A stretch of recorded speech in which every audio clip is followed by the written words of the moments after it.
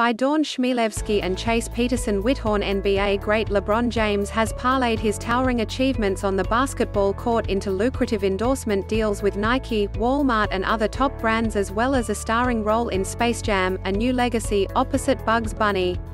But contrary to recent reports, there's one jump shot the four-time league MVP has yet to hit: billionaire status. James has earned more than $1 billion during his 18-year career, with nearly $400 million in salary and more than $600 million in off-the-court earnings, but that doesn't make him a billionaire. After accounting for taxes, spending and investment returns, Forbes estimates James' net worth to be about $850 million.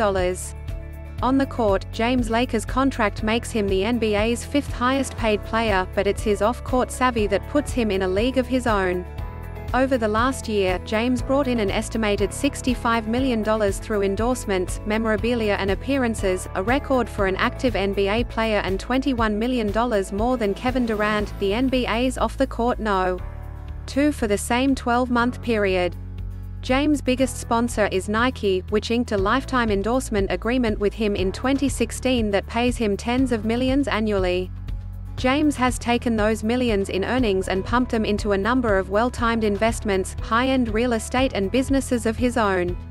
His ability to turn star power into big money means one thing is a solid bet: the 36-year-old is on track to become a billionaire before his 40th birthday in December 2024, joining Michael Jordan, who hit the mark well after his retirement, as the second NBA player to do so.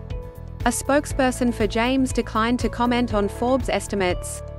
Here's a breakdown of LeBron James' net worth and assets today.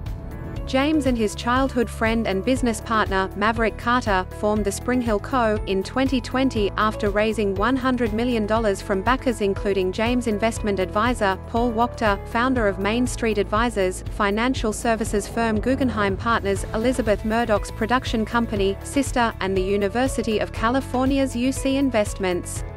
The company set out on an unapologetic mission to empower greatness. SpringHill is named for the apartment complex in Akron, Ohio, where he and his mother finally found stability after living with an assortment of family members, friends and neighbors.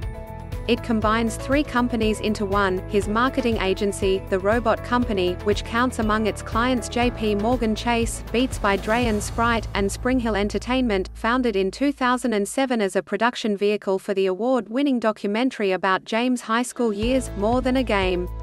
Its later scripted and unscripted projects include the recent reboot of the Michael Jordan hit Space Jam, the HBO documentary What's My Name, Muhammad Ali, and unscripted series including the NBC competition show The Wall.